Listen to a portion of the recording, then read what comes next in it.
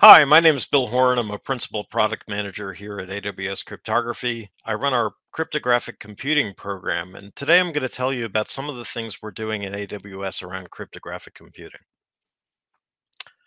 So first, I want to start by talking about this problem of secure data collaboration and a new service we launched called AWS Clean Rooms. Then I'll describe in detail what cryptographic computing is. I'll talk about some of the things we're doing there. And in particular, I want to introduce this new feature of AWS Clean Rooms we've introduced called cryptographic computing for clean rooms, or C3R for short. So let's start with secure data collaborations and what we're doing with AWS Clean Rooms. So, the idea behind a secure data collaboration is that multiple organizations might have sensitive data sets that they would like to merge together, bring together to do some sort of analytics or data processing to gain insights from that data. But the data is sensitive, and so they can't share it with their collaboration partners. So, how do they do this? How can they leverage the value of their data through collaboration without sharing it? Let me give you some examples for the types of things we think about when we're thinking about secure data collaborations. So, first, I have an example here of a group of banks that would like to collaborate to build a machine learning model, say a machine learning model of, say, credit card fraud detection. Now, they have some data sets from their customer data, includes examples of where they've seen fraud within their own bank. But they don't want to share that with the other banks because it's business sensitive data. They don't want to give away any of the details about their customers or what's happening within their organization. But they still want to leverage all this data together and somehow build this improved fraud detection model that they otherwise couldn't build by themselves. Here's another example: advertising measurement. This often happens. There are retailers who are advertising their products on some sort of publisher site, and they want to get some insights into how well their advertising campaigns are working. So, here, for example, I have a footwear company that advertises its product on a social media site. They want to determine how well their ads are performing. Now, the footwear company has information about its sales, but it doesn't want to share that with the social media company because that's business sensitive data. Similarly, the social media site has information about user engagement data, but that's privacy sensitive, and so they can't share it with the footwear company. So, how do they bring this data together in order to do these types of advertising calculations? One way to do this is with something called a clean room. And a clean room is essentially a trusted third party, in this case, AWS, where the collaborators can give their data to this clean room. The computation happens within the clean room environment, and then the result sets are reported back to the collaborators. So AWS has recently introduced a new service called AWS Clean Rooms that does exactly this. It allows you to create clean rooms in minutes, collaborate with your partners without having to share your raw data with each other. So it's very simple. You create a clean room, you add participants to that clean room, and you start collaborating. There's already hundreds of thousands of companies on AWS that you can collaborate with without sharing or revealing underlying data. And AWS Clean Rooms comes with a broad set of privacy enhancing controls, including cryptographic computing, which I'm going to talk about for uh, enabling these collaborations. There are some built in flexible analysis rules to tailor queries to your specific business needs. And we're focused in this initial release of Clean Rooms on relational database data. So things in structured relational tables that we bring in and the types of analysis we do are SQL queries. Cleanrooms has a number of extremely useful features that our customers have asked for. So the first is multi-party collaborations. You can collaborate with up to 5 parties in a single collaboration, and all these parties can work together to gain insights from their combined data. One of the great features of AWS Cleanrooms is that there's no AWS data movement involved. Unlike other cleanroom products where you actually have to move your data from one place to where the cleanroom is located, AWS Cleanrooms leverages your existing S3 data and just accesses that data through direct permissioning. So no data movement is involved. We provide query controls and enforcement so that we can do things, for example, like if you're computing some aggregate statistics over a cohort of data, we make sure that there's enough elements in that cohort so that no information is revealed if the cohort is too small. We have cryptographic computing, which I'll talk about later in this talk, but that's basically a way to pre-encrypt your data so that your data is encrypted all times, including during query execution. And then finally, AWS Clean Rooms offers programmatic access so that you can build it into your existing workflows. And you can even do things like create white labeled clean room offerings if you want to do so. Okay, let me start talking about cryptographic computing. So, first, what do I mean by cryptographic computing? Well, in order to understand cryptographic computing, we have to understand it in the context of data protection. When we talk about data protection, we talk about three different types of data protection. The first is protecting data at rest.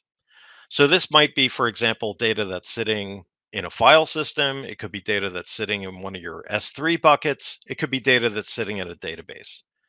And we use technologies like whole disk encryption or S3 bucket encryption or various types of database encryption technology to protect that data while it's sitting there in that storage location.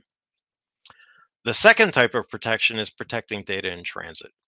Here we're talking about protecting data as it moves across our networks. And we use things like TLS or IPsec in order to protect that data cryptographically.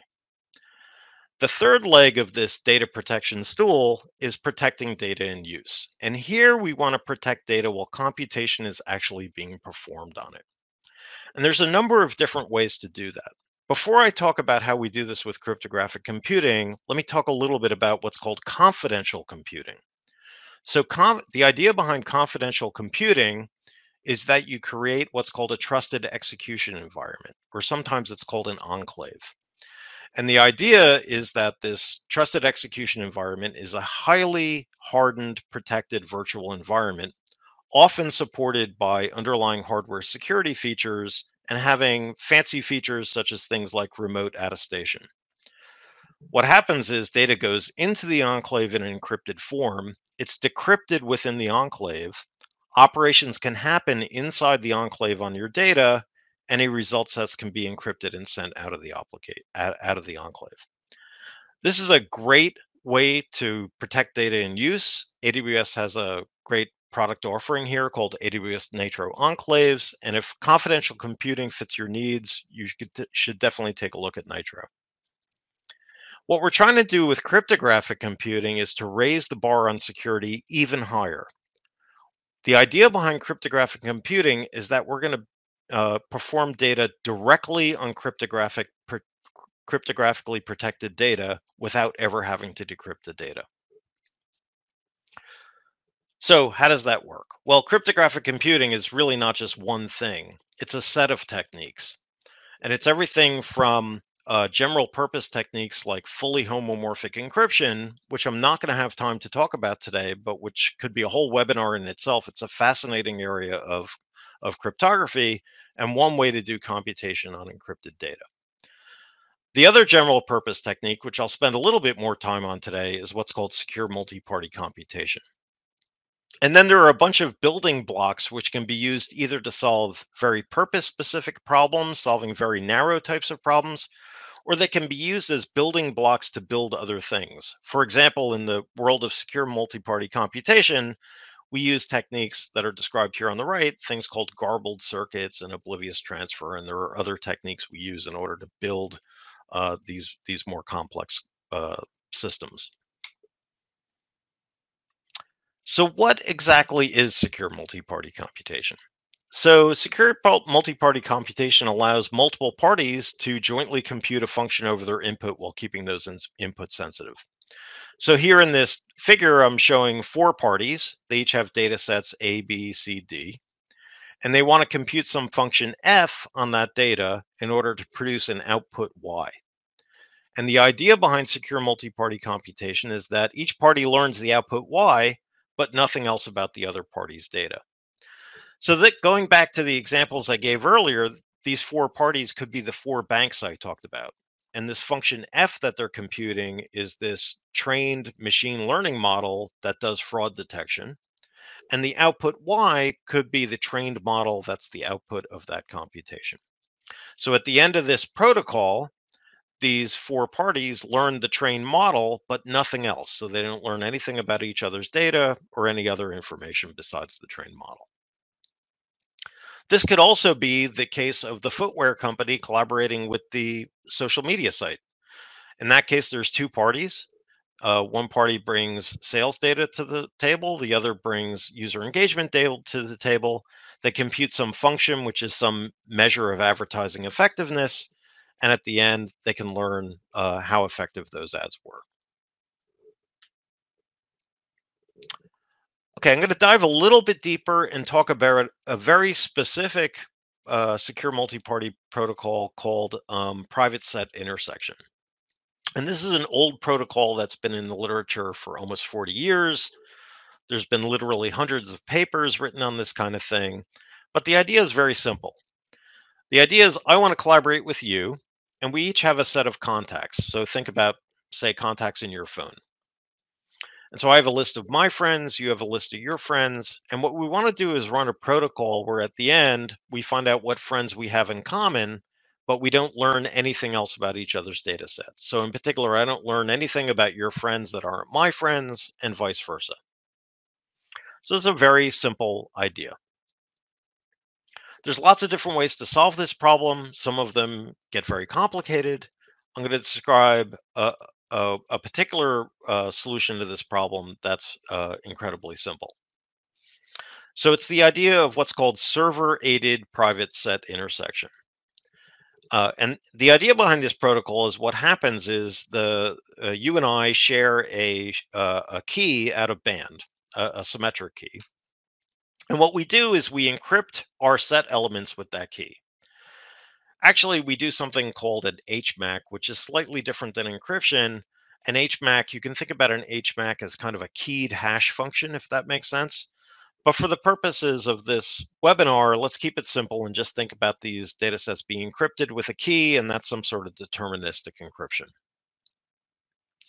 So then you and I, we share our encrypted set elements with this trusted third party, this independent party that can look at this data. Now, the independent third party doesn't have access to the shared key, so it doesn't know anything about our data. It can't infer any information at all. It just sees a bunch of random strings. And in fact, for every different key we use, it sees different random strings for different underlying set elements. But this independent server can compare these encrypted data elements and figure out where the intersection is, and then report back to us where the intersection is, and then we learn who's in the intersection. So the useful thing about server-aided private set intersection is that it's extremely fast and scalable. It's all based on standard crypto using symmetric key cryptography. So this can share to sets of billions of elements without any problem.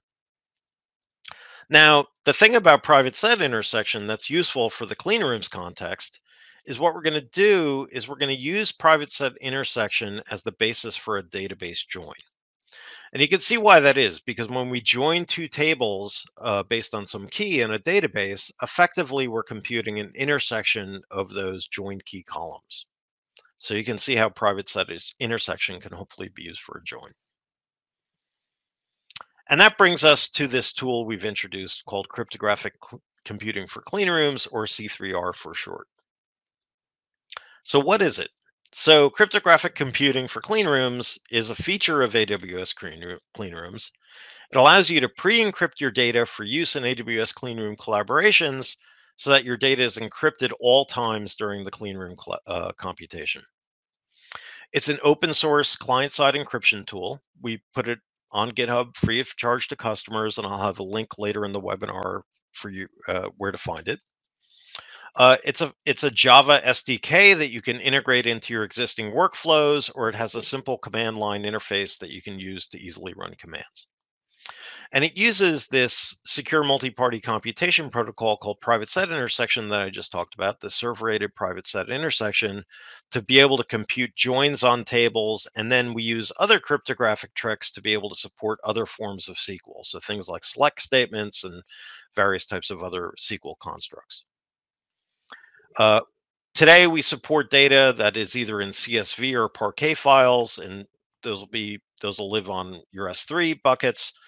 In the future, we may support future data formats.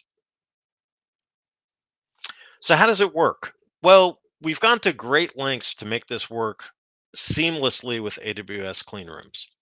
So the idea is you create an AWS Clean Room collaboration almost exactly as you would for a non-encrypted version of a Clean Room collaboration. The only difference is there's a few settings you can pick in the console when you go to create that collaboration. Then you encrypt your data using this C3R open source client-side encryption tool, and you upload your data to an S3 bucket. From here, you use AWS Clean Rooms as normal to run your query. You can run what are called aggregation queries. You can run list queries. They all work with C3R. And then in the event that any results are encrypted, you use this C3R tool to decrypt it. So it's very easy to use. So I'm going to walk through a couple of very simple examples just to kind of show basically how to work to give you a sense for how it works, basically to give you a sense for how C3R works. So the first example is in marketing measurement. So again, this is the example I talked about earlier. Imagine we have a footwear company, any company footwear, they sell shoes of different types. They place ads on a social media site called Example Social Media, and they want to do some sort of A/B testing to determine how different ads are correlated with sales of their products in order to improve their marketing campaigns. So here's a very sort of simple example of their data. Any company footwear tracks sales in a table called transactions. They identify their users through their email address, and they have various products that they've sold to those users: hiking boots, dress shoes, sneakers, and so on. Example social media tracks views of ads in a table called views. Here, again, they identify their customers by an email address, and they've shown them either a nature ad or a sports ad. So the actual SQL query you want to run to do this A B test measurement could look something like this. Essentially, you're going to join that views table to the transactions table based on the user email address. Then you're going to group by the product ID and the ad ID and just simply count how many times did a given user see a particular ad and buy a particular product. And we want to do is in this particular query, we're going to use this private set intersection primitive that's built into C3R in order to be able to perform the join. And so we use C3R to do this H-backing operation on these columns to turn these join columns into cryptographically protected columns that can then be joined. The queries just run, and in this particular case, you get clear text results, which are just counts of the number of times a particular product was bought given a particular ad. And so in our hypothetical example here, we see that users who saw sports ads were more likely to buy sneakers, and users who saw nature ads were more likely to buy hiking boots. Okay, I'll show one more example just to show a few other aspects of this. So in this case, we want to do a problem called audience enrichment. So again, coming back to our footwear company, any company footwear knows that visitors to their website have purchase intent, or at least they have some interest in shoes, but they don't know much else about these customers coming in. So if they could somehow augment their customer data with some demographic information, they could create more accurate targeted messaging for their customers, increase the ROI on their ads campaigns, and hopefully increase their revenue. So there's a company called Example Demographics that has data that can help them. So again, let's go back and look at the data we have. Any company footwear might have a list of customers. Example Demographics has a table of customers they know about, identified by the email address. And maybe they know, say, for example, their occupation, they're a manager or an engineer or whatever, and some affinity groups they belong to. So maybe they're a sports fan or a travel buff or a political junkie. So here, the SQL query we want to run is, again, we want to join these two tables. We're going to join the customer table to the demographics table based on this email address. And we want to know for every user in the any company footwear data, what does the example demographics know about their occupation and affinity group. But here we want to encrypt everything, so we use C3R again to encrypt not only the join columns, but also the columns that are going to be used in the select statements. And this is what's called a list query in AWS Clean Rooms. So we run the query and we get the results. And what happens is that any company footwear who had just simply a list of users at the beginning, at the end of this computation, they're given sort of an augmented list of their users with their occupation and affinity group. In this particular case, example demographics didn't know anything about this customer Bob, but it happened to have information about 4 of the other customers that are shown here.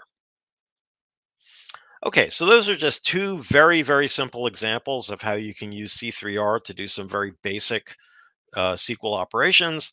C3R can do more than that. We provide other types of support for SQL. There are more complicated queries you can run, and so on. Okay, that's essentially what I have today. Let me just run through a summary of what we talked about. So I started by telling you about data collaboration and the types of use cases you might want to do data collaboration where you have multiple organizations participating in a collaborative effort. I talked about this new service we've introduced called AWS Clean Rooms that allows you to set up collaborations with sensitive data sets very simply and easily. Then I walked you through what cryptographic computing is. In particular, I talked about how it's an approach for protecting data in use by allowing operations that operate directly on cryptographically protected data. And I talked about secure multi-party computation. And then I talked about a specific form of secure multi-party computation called private set intersection. From there, I went into cryptographic computing for clean rooms and described what this new feature is that we've introduced, which is an open source client side encryption tool that allows customers to pre-encrypt data for their use in AWS clean room collaborations, and then walked you through some examples of how that works. And if you want to find out more, I've put some links here or QR codes if you want to scan them with your phone. There's a link here if you want to find out more about AWS Clean Rooms. We have a landing page for our work on cryptographic computing, which has information not just about C3R, but about all the other projects and work we've done in the space of cryptographic computing. And then finally, if you want to try out cryptographic computing for clean rooms, you can go to our GitHub site, which is at this location shown here at the bottom. So thank you for your time. Thank you for spending time learning some things here with me at this webinar, and have a great day.